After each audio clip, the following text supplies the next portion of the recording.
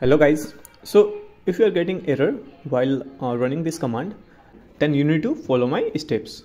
So you have to go to my PC, then operating system drive, then go to user, then your operating system name, and here you have to go to view and check on this hidden item.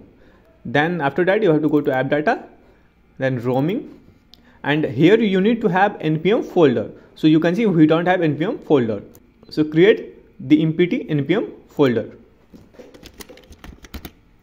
After that, just go to your VS Code and run this command. If still you are getting error, then you can try second process. So in second process you need to run this command, and after running this command you have to run the create react application command. So this much your problem has been solved.